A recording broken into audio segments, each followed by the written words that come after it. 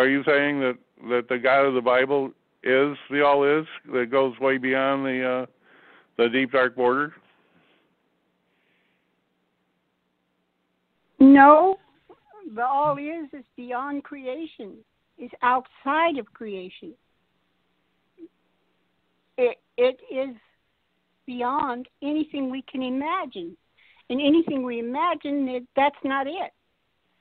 It's beyond it. So you have to take a little bit of time to set aside everything that you hold as valid, to look at it in a different light, and maybe even investigate a different premise. What if the God of the Bible was a extraterrestrial, let's say that could live for thousands of years? Well, my whole premise, my whole premise of the Bible, which I've done several shows on, was based on the Enlil and Enki creating the human form and then becoming their God. Yes, exactly correct. And that's all within creation. Putting on a disguise. He could have been Quetzalcoatl in another country. And that's all within creation. That's all inside the deep dark border. It's all in. It doesn't extend to the real God worlds. It's all in creation. Yes, and so eventually, when we get to the point where there's nothing for us to consider, then we have to explore that. If there's nothing to consider, how can we look at creation? How can we look at not creation? What is not creation? That's what my study is. I'm trying to show that the Lord God of the Bible really is tied in with the Kalnaranjan and Grog, and that this Apostle Paul of the New Testament got all his training and lessons directly from Grog, and worked with the Reptilians from Orion and set up all these religions, and the whole concept is based, as you've been saying all along, that I'm trying to prove that, and write articles where I can show that one of the very interesting things about the Old Testament prophecies about the British Empire and the United States in prophecy, they're all being, the promise was they would always have a king leading their people. There would never be a time when there wasn't a king sitting on the throne of the Israelite people, which is the United States and the British Empire. And we now know from all the research in Dwayne and Rebzar that almost all the kings, at least since the time of Christ, have been shape-shifting reptilians, which are, created and working with the Orions,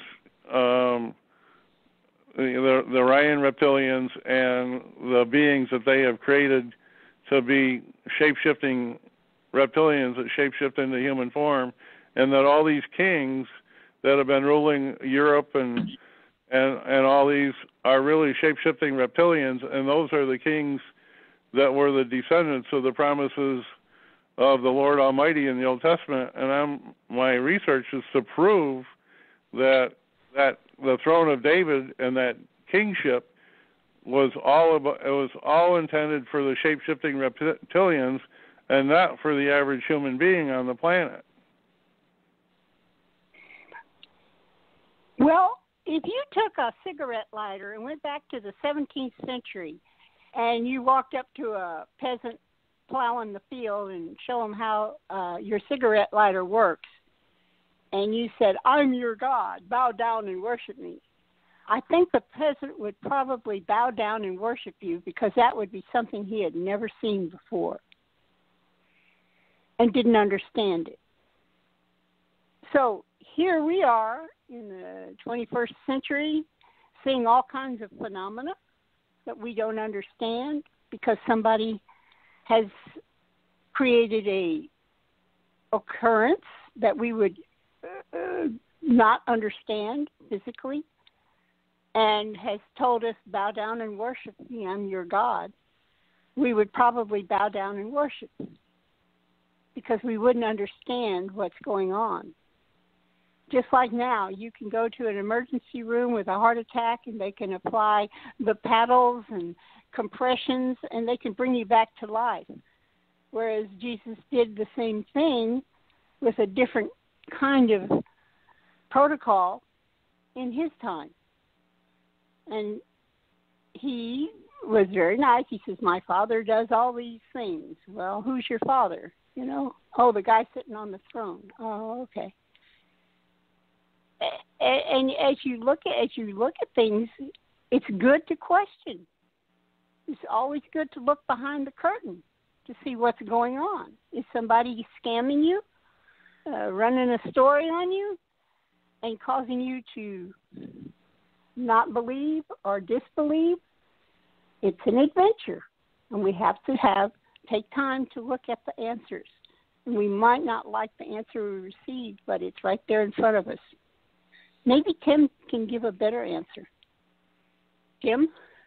Well, it's really interesting. I was going to mention to Bob what we're becoming aware of is that all the religions were created by the reptilians. So they have their agenda for religion and what they say in these books that people believe and have faith in and hope. And so it's all their information that they're trying to influence us with. Whether it's true or not, they make it seem like it's something that's important. But look what the religions of the world have done, including the one that claims Jesus as their Savior. It's been nothing but brutality and insanity almost. Fanaticism, the religious wars have been, and they're still going. Those are all wars are from the religions, whether it's through the Pope in the Vatican and his reptilian buddies or what. Well, see, you know, and I'm in full agreement. That's what a lot of my talk shows have been about, proving that it's Grog and the reptilians who are the god of this world that created the human form and before man incarnated into that form, but they're the ones that started the religions of sacrifice and all these other religions and the triune gods and all that. I've been proving that all along, but I'm taking a different angle now. My new angle is if I can show that the Old Testament promises by God saying that all these promises are being fulfilled right up to this day, the 20th century, and all the end time prophecies of the Bible are coming true, and that the kingship that God said He would never have a time when His people didn't have one of their kings on the throne, and I can show that every king, like George Bush and all these guys are shape-shifting reptilians, like the Queen of England and all these rulers, down through the centuries are shape-shifting reptilians. I can turn that around and say, well, here's God saying, I will have my people sitting on the throne, and if I can show that they're shape-shifting reptilians like David Icke does, then it shows that their God really is a reptilian God. I'm trying to turn around and show the negative print of what's going on. You see what I'm trying to say here? Yeah, and as we're becoming aware of, all deception in this cause and effect creation stuff shows up. So it will be showing up what's the truth. So, and that's why, for those of you guys that can freely travel the heavens, if you know for sure I'm sure Dwayne and Rebzar know exactly where Jesus is. That would really help me prove my point. If Jesus really is sitting on one of those thrones on the lower heaven or the higher heaven, and working with Cal or Jot Naranjan, right where this New Testament Apostle Paul went on a daily basis to consult and get all his information to perpetrate the fraud. And if Jesus really is sitting on that throne with Grog and the Cal Naranjan, that would be further proof of everything we've been saying all along. Where I understood, Paul Twitchell said he's on the high etheric plane. He didn't make it into the real universe as Jesus. Well, of course, we know he never made it into the real universes, and the Apostle Paul says he went to the highest heaven. Well, the highest heaven is the third heaven in creation, right? Yeah, but I think I'd trust in Paul Twitchell more than Apostle Paul's writings. Well, but what I'm trying to prove is the Apostle Paul was in cahoots with Greg. That's what I'm trying to prove. And if what he said about Jesus being on the throne on the mental plane with Greg is not true, he's really on the etheric plane, then that just adds a lot of credibility to what I'm trying to say, that this is a bunch of reptilian nonsense that people are believing. Yeah, it sounds like it will be revealed when it's time, I guess. I had a question for Henry, if he's still there. Are you still there, Henry? He is. Here he is. Yeah, you were talking about the scalar energy pyramids you're building, and even the small ones you mentioned put out, I don't know if you call it power for 5 miles.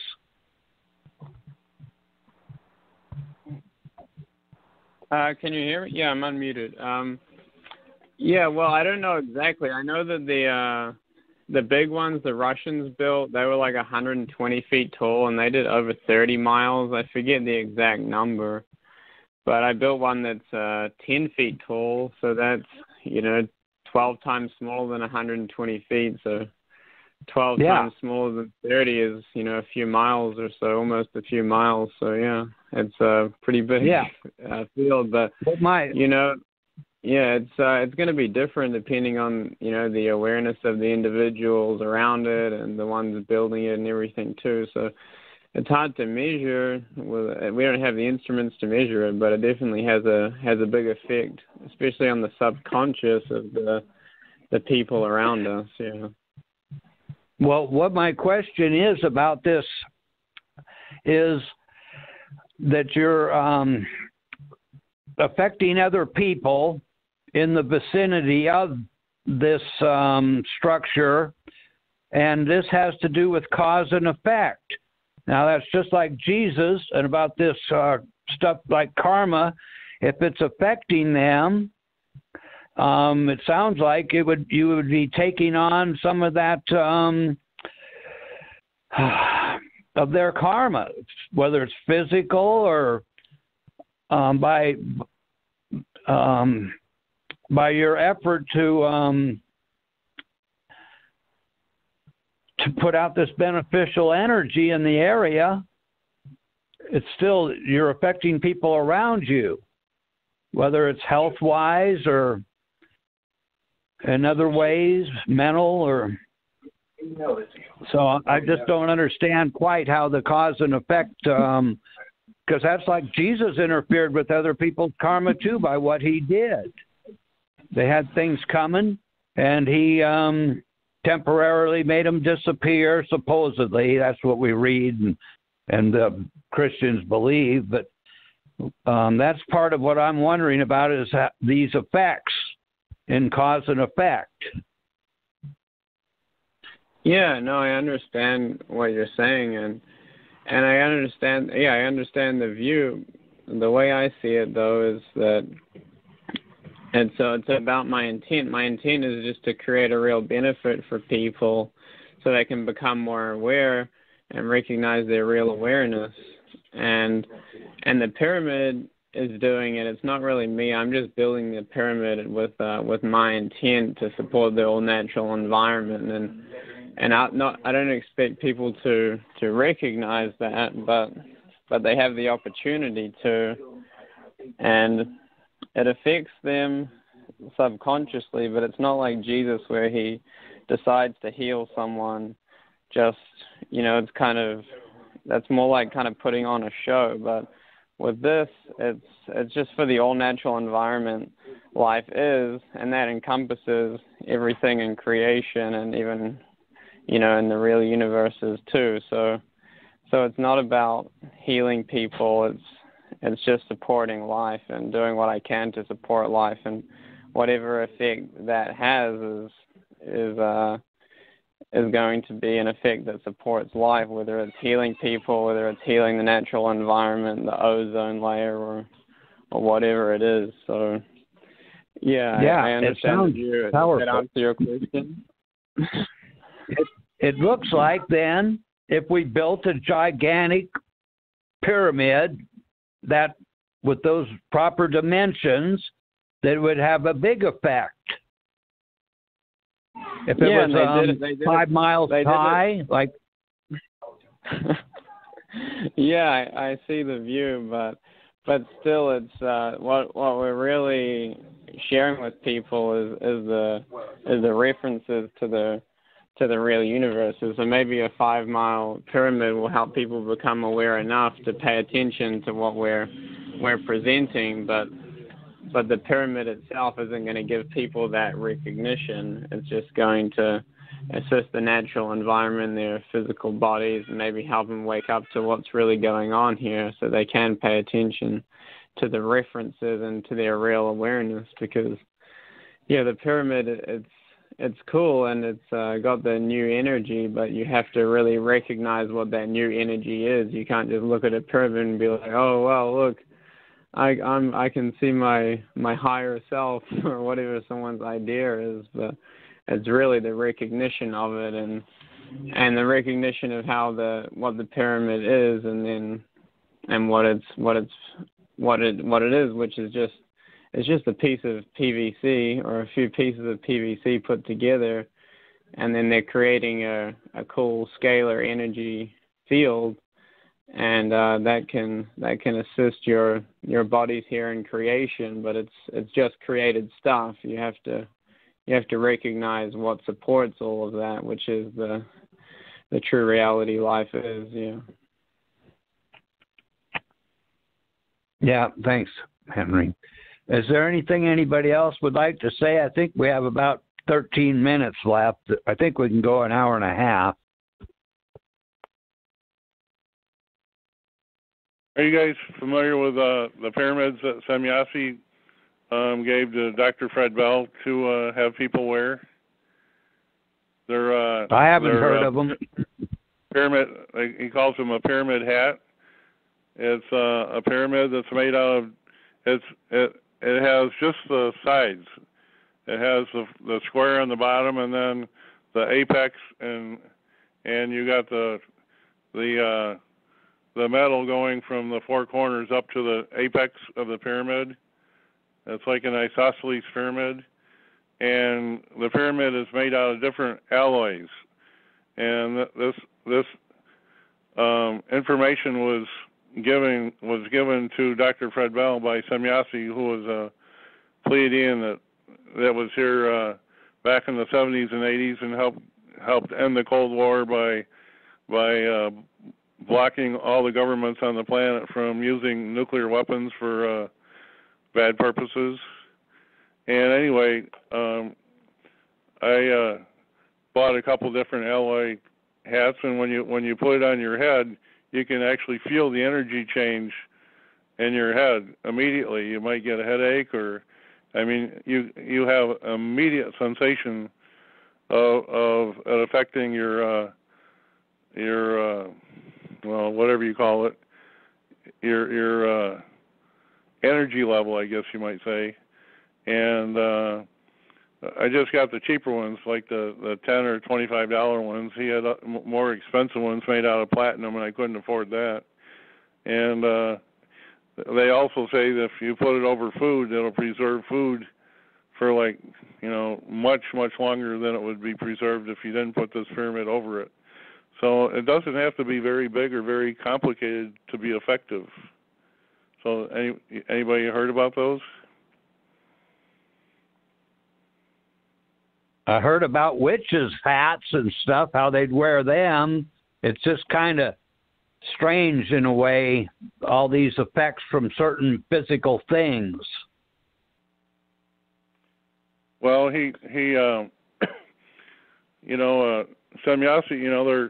they're about 3,000 years advanced technology of what we are on the planet, and they made a whole bunch of devices like crystal amulets you could wear, and it has a bunch of pyramid shaped with different angles, and it can completely block cell phone signals and protect you from damaging signals, or it will take those signals and harmonize them to where it provides a benefit for your body instead of hurting your body.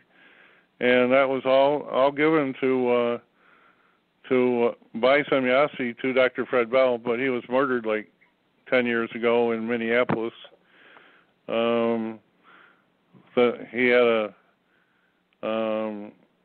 an interview with somebody there, and that night after the interview, he was murdered. So I think his wife runs the business now, and some of the things that he provides on his website, his website that he had when he was still alive, some of the things he has crystals and different things that sell up to $5,000 and $10,000 a piece, which was way above my budget, but they did wonders for your health. And for anybody that didn't know, the Pleiadians from the planet that she came from, they're human beings just like you and I are human, and their average lifetime was around 1,000 years. 900 to 1,000 years was their average lifetime. So whatever they did must have worked well. Yeah, we also might have been Pleiadians in previous lives ourselves. It all gets down to, it's about our awareness. So even though those things may be beneficial in the psych realms for the physical and stuff, unless they're helping connect us to the real universes, it's just temporary stuff. It's not going to last anyway, because the psych realms are all going to be turned to ash and start all over again, and with this stuff called time. But yeah, there's all kinds of things. It's all kinds of things. But like Dwayne is saying, put your efforts into presenting the new you, however we can do it. So would anybody like to mention how anybody listening new could connect with the new presentation through the Facebook or things through that they'd like to say? I'd say the easiest thing to do is just go to wonderfulworldwideeducators.com, and from there you can find all our videos and Facebook pages and everything, and you can buy the new books and everything's there. Yeah, thanks, Henry. And it's for everyone to find out for themselves. So if anybody new is listening, test it for yourself and see what life shows you. I guess we could start the New You song, because I think we're about out of time. It's been an hour and 25 minutes, I guess, and I think we only get an hour and a half. Unless something else, somebody'd like to mention something else, we still have a few minutes.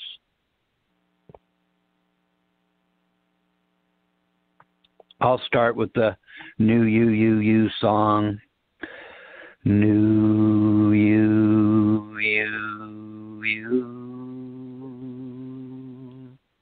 Claudie? New you.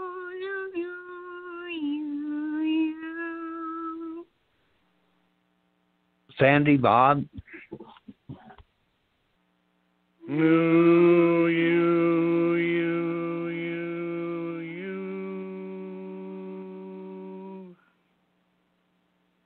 Val? Thanks,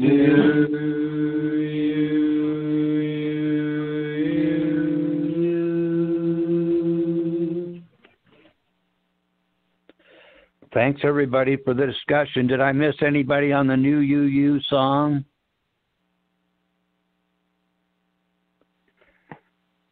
We'll see everybody soon. See ya. Thanks, Tim. Thanks, Tim. Yeah. Thank you. Thank you. Yeah, thanks for being Thank involved. you.